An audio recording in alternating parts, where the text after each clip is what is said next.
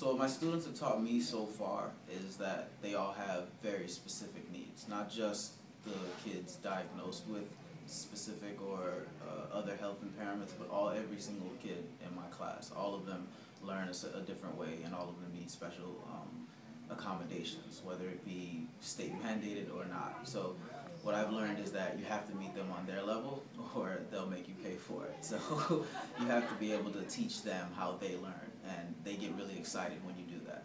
So that's one thing I've learned so far as teaching at my school, is that you have to get the kids engaged, and you can't just do that by rewards. You have to be able to teach them and reach them on their level.